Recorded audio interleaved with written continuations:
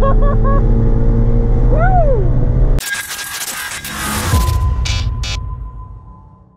is up, everybody? Welcome back to the channel and another video. We are back once again with my GT350, and today we're not dealing with any issues. This is an exciting video for me because we're actually going to be adding a modification to this car, and that mod is going to be a Downshift Blip Module by Xineering. So the first thing I'm going to answer is no, it's not something that's going to void the warranty on the car. I have not done anything to my GT350 at this point that would in fact void the warranty on this car, because I want to keep that powertrain warranty intact based on the issues that I have had. So anyways, I want to kind of quickly mention what the module itself does for this car. So it basically is going to aid in heel toe downshifting so that you don't have to do that. And if you track your car at all, it's something that you're going to want to have.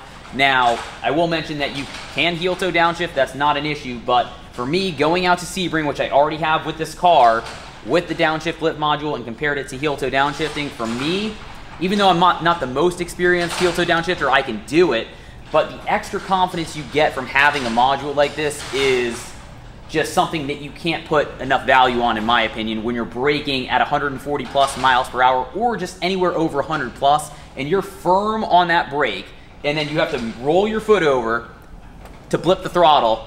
That little bit of brake pressure release, and that's something that you get better at over time, but it's an acquired skill, heel toe downshifting. So that little release in brake pressure reduces my confidence personally. So I'm not where I needed to be at personally to master that skill set, but this completely changes the game in that regard because you don't have to learn that skill at all. And it puts you in a position where you can go out on the track and really enjoy yourself and not have to worry about something like that. And I can assure you, when you are going out to a track day and you have not been out there before, it's something that you're going to want to have. And I've been out to a few track days now, and I can tell you it's very, very at the top of my list on recommendations for a modification that you have to have for track stuff, besides like brake fluid and pet track pads. So getting into this a little bit further, essentially what it's going to do is the unit, when you're pressing down on the brake, instead of having to blip the throttle with your brake foot and roll it over to hit the gas, when you clutch in and you're on the brake, the throttle will automatically blip for you. So that's essentially what the unit's going to do. Now, it won't blip again unless you release that clutch and then push it back in, which is perfect. So if you go from 4 down to 3, it'll blip, and then when you push the clutch back in, it resets and you can hit it again and it'll blip for that 2 downshift. Hope that made sense. But today we're going to be installing this unit. I'm going to show you a quick demonstration with the unit. Brake, clutch. And I'm also going to mention to you guys real quick, which I'll show you in the car real quick, some of the benefits of this unit, because I was actually looking at another company's setup beforehand, and I had reached out to them. They actually didn't respond to me, but the other unit on the market has consistency issues from what I found, and talked to people specifically that have been on track with that unit, and it wasn't actually blipping the throttle when they needed to. Now that's a big problem for me, so there's no way I was spending 400 plus bucks on something that wasn't going to work. So essentially what you're doing with the other unit is you're tapping into your drive-by wire, and that is a very, very sensitive place to tap into, and that wire is extremely small. I think it's like 24 gauge, which is crazy. So being that it's already very finicky and that wire is that small, that's not something I really wanted to tap into, and it makes sense based on talking to Max over at Xineering what the issue with that unit might be. He was totally candid about answering all my questions, and I was really lucky because they're actually like 30 minutes away from me. I was able to go pick up the unit from them, and he was super cool and helping me out with a bunch of questions that I had. So we made it over here to Xineering. Wasn't a far drive. Got Max here. What's happening? We've been chatting, and super awesome dude. I told you guys we got to talk on the phone for like 30 minutes a couple months ago before my engine blew up on the car. All that. Yeah, so it took me a while to get out here, but glad I finally made it. This is the inside of their shop. Really sick building here. And he actually helped me out with my magnetic ride on this car too, which I'll save for another video. So I owe him a huge shout out for everything there. But what I wanted to mention with that is everything is plug and play with this unit as far as the pedals go. So you tap into your gas pedal. There is, I'm gonna put an overlay. When I was out at Max's, he showed me a pedal assembly out of the car. He actually has the OEM connector where you can just plug straight onto that, which is awesome. You're not tapping into that wire, which solves that issue. All right, so I wanted to show you guys one other thing real quick. Max actually grabbed a gas pedal here to show an example of what we're talking about, but for the throttle connection, I thought this was really interesting when I talked to him on the phone. I'll let you kind of take over here what we're talking about, but yeah, so this is our inline drive-by-wire, blip harness. Yep. And unlike any other blip products that are out there, we don't make you tap the 5-volt sensor lines. Yep. So when you look under there, you'll find this connector from your engine harness, and that's the factory connector. Well, to make an inline harness, this connector doesn't exist. So we were able to source those and have them designed to emulate the pedal. So you actually had this connector designed to fit that perfectly. Mm-hmm. Yep. So when you go to install our blip harness side, you plug right onto the pedal, and then you plug this in to your engine side harness to emulate the pedal. So completely plug and play, just like on the clutch switch, which we have right here, this connection. So completely plug and play on that end as well. So that makes installation for something like this a lot easier. Now for the clutch, you just plug and play on that as well. Very, very simple. That wire is very tough to get to. So if you don't have small hands like me, you're gonna want some help there. But for me, it was not a big deal. I'll try and aid in the installation on how to do that, but it's very, very simple if you know what you're doing. It's just a little bit tough to get to. But other than that, all you have to do is tap into any 12-volt source, and then on one of the BCM connectors, which I'll show, just tap into the brake light circuit, and then you're good to go. So very straightforward. One more thing. You have to also put a switch in. You are not required to do this, but I would highly recommend it because you're going to want to be able to turn this on and off. Unless the car is just a dedicated track car, you still would want to switch because you don't want to be running this through the pits and stuff like that. It's not something you're just going to want to drive around with. You want to be able to turn it on and off. So if you are doing spirited driving, like canyon roads or back roads, this is another kind of use for it where you're really hard on the brake and it'll do the heel-toe downshifting technique for you. So yes, you can use it in those situations, but you are going to be having to drive very aggressively. So other than that, I did wire the switch to the center console, which I'll show you in a moment once I kind of go through everything, but I just put that in the center console for power, and that's it. All right, guys, so to start, I just laid out my whole wiring setup here. Now, I did record this video already. I don't know if I mentioned that, but I had to remove the unit because of I just wanted to take it out since I had to take the car to Ford, so I just pulled everything out. It literally took me like 5 minutes to pull this thing out. So now everything's already wired together. The first thing you would have to do is just wire everything by either putting crimp connectors or soldering the wires, which is what we did. So just showing you the layout here overall. We have the unit, which will go in the glove box. I'm more of a visual guy, so the instructions are very straightforward, but again, I just wanted to make this as straightforward for you guys as possible. So you would just connect the main connection point here, and that'll sit in the glove box. And from there, we've got a few other points coming off of here. So the first one that we'll talk about is this brown wire right here. There's going to be 4 total. So the brown one, I actually have 2 brown because I actually chopped off some extra wire and used that for another line and soldered that in. But just the main brown line that comes out of that is what's going to go to your brake light circuit. So what you're going to do is put a male connection on there, an 18 to 22 gauge male connection on there. So it's going to be a T-tap, and I'll show you what the other end of that looks like, but you're going to use a T-tap to tap into that brake circuit, and then you're going to just plug this into that. Very straightforward. The second one, this is brown too, but it's not really brown. It's actually orange, as you can see here. That is your power. So what we're going to do is the same thing we did for the brake, and we are going to add a male connector there, and we're going to use a T-tap to tap into the 12-volt source. You don't have to tap into the 12-volt source there. You could do it over by the cigarette lighter if you want. I thought about it afterwards just because I was not in think mode. I was just in like this do mode to get things done, and I just wired that all the way there. So if anybody's wondering, that's why I did it that way. So orange is going to be for power, and that's going to be power in. So that's going to be power into the switch that we're running. So that first wire is going to run all the way to our center console here, and that's going to go to power in, which is one of these red wires over here. And that's going to go, these 3 wires are going to go to our switch. So these are female connectors here. The switch has 3 male connectors, which I'll show you once we're in the car. So from there, there's going to be power out, which is going to go, it's going to be the other red wire, and that is going to go back to the unit right here.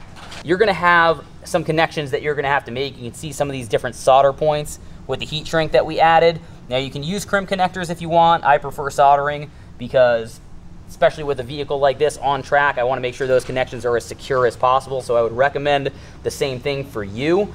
And then the last one on the switch here is just a ground if you have a switch, so you just would put that to any ground that you can find that's suitable, that works.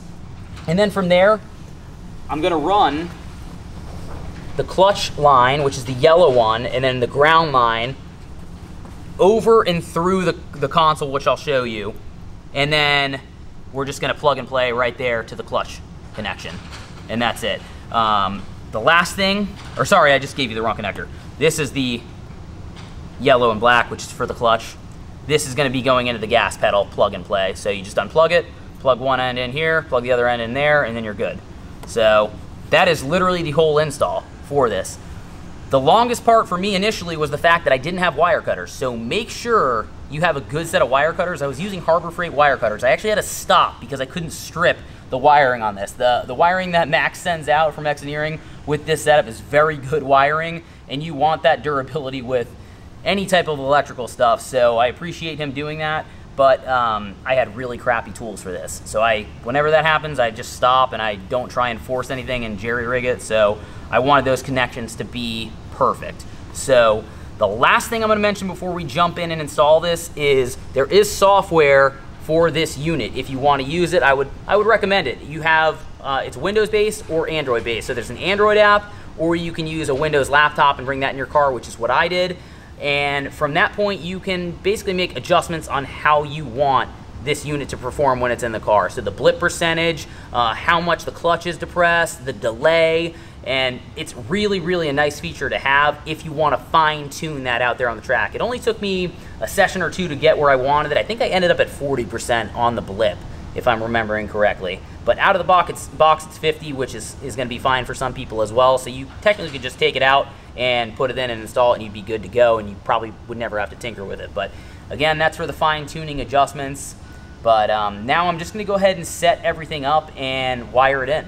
All right, so I'm going to quickly walk you guys through this. The first thing we're going to do is pop the panels off the center console on each side. They're literally just clipped in, and not going to try and scratch up all my plastics. Do that on both sides.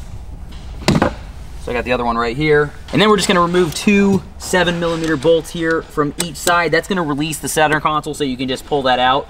Next, there's just a bunch of plastic clips holding the center console in place that you literally just pull up. It's not as easy as it just looked, but I've had mine out probably 3 or 4 times already, so the clips might be a little bit easier to get out. You might need a plastic trim tool to start it if you don't have the finger power to pop it off. But first, get the lid open, pull up with your hands. If not, use a plastic trim tool and be careful not to gouge up your plastics. And then from there, you can just pull up on the rest of the clips. Make sure you're doing it evenly so you don't break any plastic clips. So you heard the last 2 come out there, no problem. And then lastly, we have the shifter bezel trim. You don't want to take that off beforehand. That's how you'll break your clips.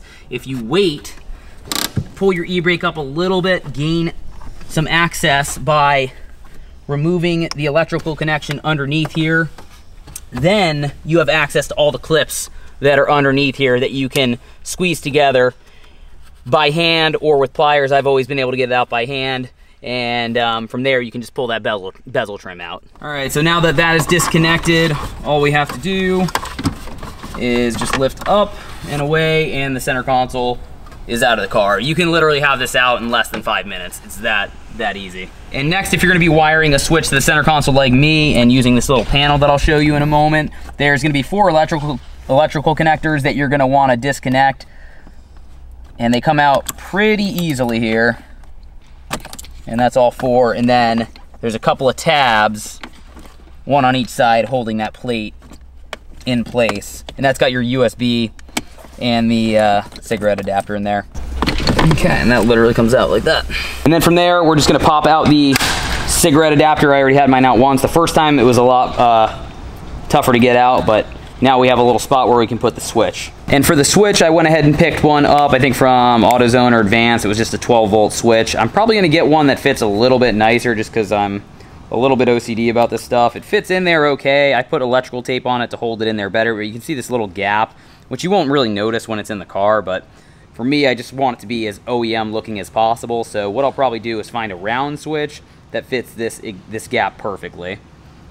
But on the back side, you can see we have the male connectors that will be connecting the power and the ground to. Starting the install, we're gonna pop the glove box open. We have 2 points right here that will release the glove box, and then we have one connection point right here that we can undo by pushing up and pulling out, and that'll get that little arm disconnected, and we're good there. So from that point, we're gonna start our routing with the main harness clip. So what I'm gonna do is start everything, get this all in the car first. From there, we're gonna run the main harness underneath from the bottom and then through this little opening right here. And then there's a little slit that you can just kind of gain access to the box by doing that. And then I might as well, while we're here, just plug in the unit. Not that it's necessary right now, but just plug that in and connect it. You can wait till the end if you want to do that too. You're just gonna want to make sure when you set this back up to go in that your connection points back here are kind of out of the way, which we're good. Yep. And then we'll just reconnect this arm as well. And that part is just over with. So, all right, so next we're gonna run the throttle connection and the clutch pedal connection just underneath and through the console area. So you're literally just gonna be snaking that through.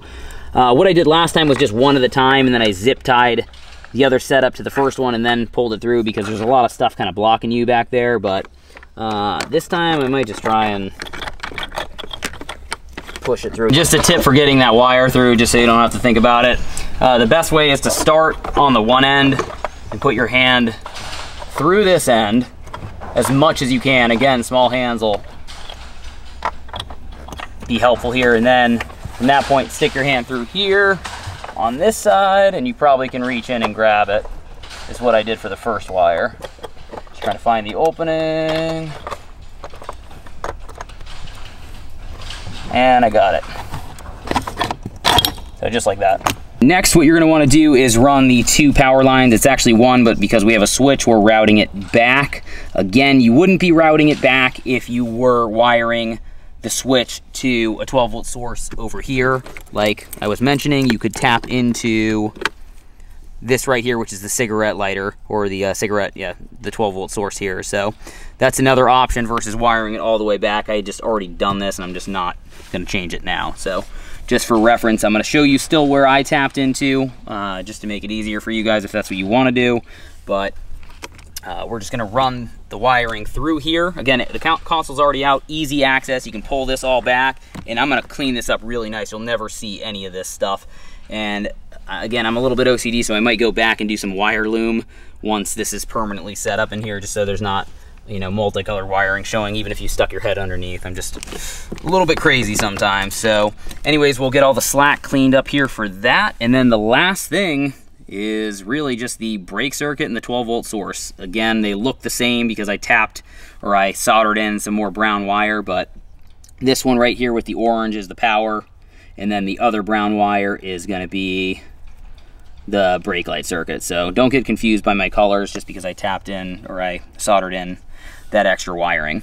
So moving on to the clutch connection, I'm gonna make this very simple for you guys because it's not the easiest thing in the world to get to, but if you know what you're doing, it's not bad. It sits really high up, probably about this height in the dash, and it's upside down, so it's harder to get off. So it's gonna be identical to this connection right here, and it sits in this exact same format. So the flat side is gonna be inward toward the center console, and then you have this little prong right here that you can push in with your thumb, and then you're able to pull it up and out. I already disconnected it. Very, very quick if you know what you're doing. So you're only gonna be able to fit one hand up there like I mentioned. By noting this orientation, it's gonna be a lot easier to get this back into the car. So it will literally take you, you know, maybe, it'll take me less than a minute, but probably take you around 5 minutes since it'll be your first time. The first time it took me about that. So just note, this is how it goes in, and it'll make it a lot easier when you're going to install that. All right, so next you're just gonna disconnect the connector for the throttle, which is gonna look identical to this one right here. You're gonna plug this one in and then attach this end to the end that you removed. I also forgot to mention, just throwing it out there, you have to connect the other end to the clutch switch as well that I was talking about before. I just didn't mention it. So, and that pretty much tidies up this side, and then you wanna zip tie all those lines up and out of the way. You're gonna wanna run them in front of the pedals, not behind them, obviously, because if you hit the clutch in and the line is behind it, it's gonna put pressure on that wire. So make sure it's in front and you zip tie everything nice and tight up behind here. So moving on to the BCM connector, which is hidden behind the little kick panel over here, we're going to remove a couple of trim pieces. Literally just pop off. I have to get this guy off. I'll have to put you down for this one likely so I can get even pressure here, but this just pulls out. Just be careful because you want to put even pressure on that. All right, so got that one off, and now we are gonna go ahead and remove this guy right here. There's just two clips holding it in right here, so you can just pull outward on that. And then you also have the little cover attached in the back here, which you can just pull straight out on, and that'll leave it connected to this end right here, so it comes out as one piece. So as you can see, I said straight out because that clip is just one clip right there. So now that we're down here underneath, I just wanted to show you which connector that we are tapping into. It's gonna be this guy right here in the top right, and then we're gonna do the purple and white wire is gonna be for the brake, and then if you want to do power here, you would just tap into the blue-gray, which is right here as well. You can see I kind of already had tapped those before, so I'm just gonna reattach my T-taps on there, and we will be good to go. You don't have to do the 12-volt source here if you don't want to, just showing you where I have mine set up for now. So this is what it should look like after you are all finished with the T-taps installed. You're gonna want to, when you have the T-taps on there, just make sure you secure it with a set of pliers to make sure it seats fully and you have a good solid connection on each of those wires. And all we have to do now is just reconnect the BCM connector, and we are good there. All right, so lastly, I went ahead and started connecting the switch and the ground. For the ground, I'd recommend getting a little eyelet attachment for that. I just have the open wire kind of grounded to that point. For the switch, I'll show you how we have that set up before I attach everything here. So this is just gonna be an LED switch. So we have power coming in to the unit from the bottom wire right here.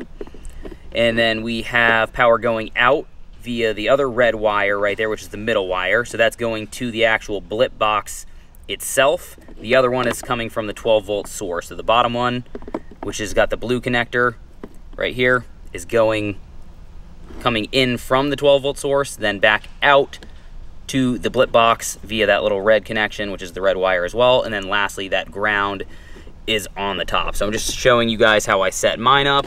From here, we can just pop this in, and then I put a little electrical tape on here to hold it in place since the switch didn't fit perfectly. I might actually have to add a little bit more to there, but as I mentioned earlier, I think I'm going to get a better fitting switch anyway. Just added some more electrical tape to that to make this fit better in the meantime until I get another switch, and it fits in there nice and snug. You just have that little tiny opening there, then you just have on off. So it's obviously not powering on right now because I have the car turned off. And I forgot to plug these connections back in first for the USB beforehand. That's always easier. And I also forgot to mention, I just, where the electrical outlet was before, sorry, the 12-volt source before, I just taped that connector up and out of the way. All right, so since we're all finished up, all we have to do is reinstall the center console and all the other panels. I will mention, if you want to test your unit and make sure all the wiring is good, you will have to reconnect your center console. Otherwise, it's not going to recognize your key when you go to press the start button. So just a little note there. I know mine's going to work, so I'm not really stressing over that. So I'm just going to reinstall everything back into the car. But again, you might want to test that first if you're doing any new soldering or any connections that you're just not 100% sure of. All right, guys, so I went ahead and finished up the install just by putting all the plastics back in place, and then I zip tied everything and cut those zip ties as well. So really hard to show that stuff, and it's really not necessary. You guys can figure that all out. But anyways, pretty simple, as you guys could tell. You're probably going to spend more time actually doing the soldering and just doing the crimping of the wires than anything, but this portion that I showed you, now that you have it laid out, should be pretty quick for you as well. Now we're going to go ahead and test everything. All we're going to do is just cycle the car to accessory mode, power on, and then I went ahead and flipped the unit upside down here so you could see the LED setup on here and the LED setup here. So we're going to start by flicking this switch on right here. This is the final look. It actually comes out pretty clean. Even with that switch, there's just that tiny little gap that you can see. So LED on here, and now we're going to go ahead and test this setup, and I'm going to show you what happens here. So I'm actually going to be on the brake right now. Nothing happens, but when I hit the clutch, you can see right there the other LED lights up, and I'm still on the brake and the clutch right now. So once I release the clutch, nothing happens, but I'm going to go ahead and clutch back in, and you can see it went ahead and lit up again, and that is the blip. It's basically simulating what the blip is going to do. So if the car was on, it would actually blip the throttle. I'm going to show you guys all that stuff as well, but this is just as a checkpoint to see if everything's working. So you can also do it in reverse, but really that's what you're going to be doing on track, is brake and then clutch. But if you clutch in and then hit the brake like I just did, it's going to do the same exact thing. All right guys, so I just showed you how to test the unit. I'm going to show you it actually in action right now, driving on the road, and also just here parked, just to show you being on the brake right now. Clutch in, release clutch, we got that blip. So we're on brake, clutch in, we get that blip. So that's essentially what this unit is doing for you. And I'll show you another foot view right here if Ashley's got the camera. So we're on brake, clutch. So that's a double right there, and would be a situation where you'd be going from 5 to 4, 4 to 3, or 4 to 3 and then 3 to 2. So that's where you would kind of have a double blip, but you have to release one or the other in order for it to blip again. So it blips, but it's not going to blip again until I fully release the clutch or the brake. So I release the clutch, back in again, and we get another blip. So I'll show you it in action, downshifting, and we'll go from there.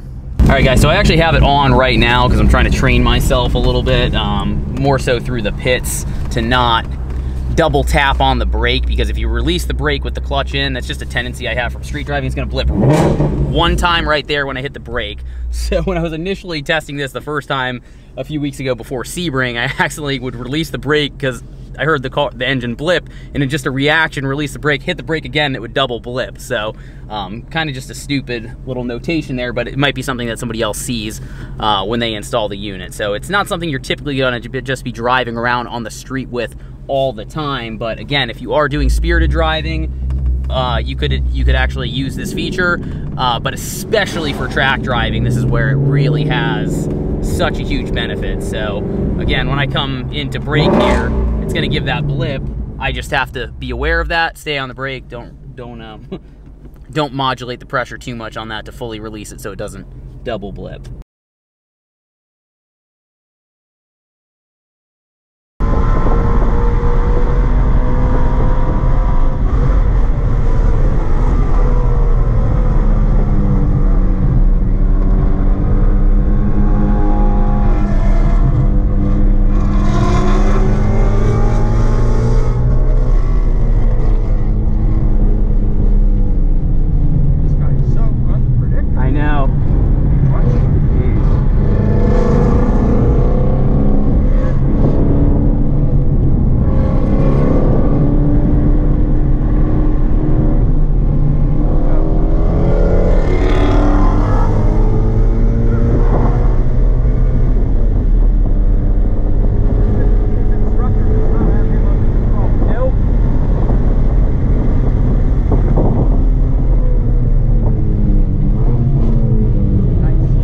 So much more confident. You don't even understand. Yeah, I can feel it. This is sick now.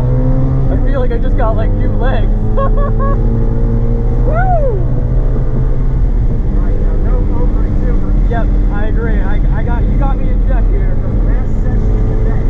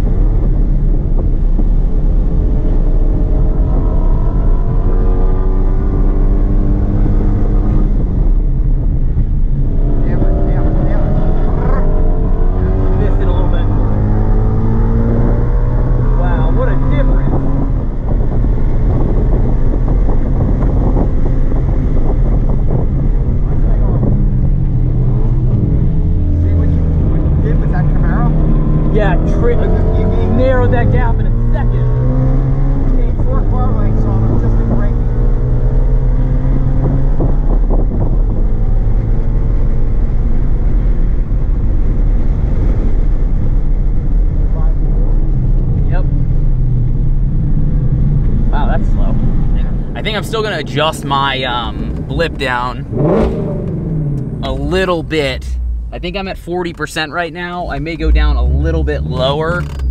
And I shift pretty quickly, so if the revs are a little bit higher, again, it's not gonna match. So it's something that you can tinker with based on your driving style. I'll show you the software in my next video that I'm gonna come out with this unit, but you know, I'll put up some track footage showing you guys how this works as well. But other than that, I just wanted to mention, you know, it is a substantial improvement, you know, for on-track use. Like a very, very substantial increase in confidence going into these braking zones, which I think I mentioned earlier. And it really applies to those guys that are not, you know, really seasoned at heel toe downshifting, which really includes myself, because it's different heel toeing on the street than it is on the track. And while I mentioned I could do it, it takes away that learning process and allows you to focus on what you really need to be focusing on, especially just starting to get into, you know, the track scene. And I, you know, knew the line of Sebring really well from, you know, playing Forza, ironically, and that's something I recommend for people to do before going out to a track, is kind of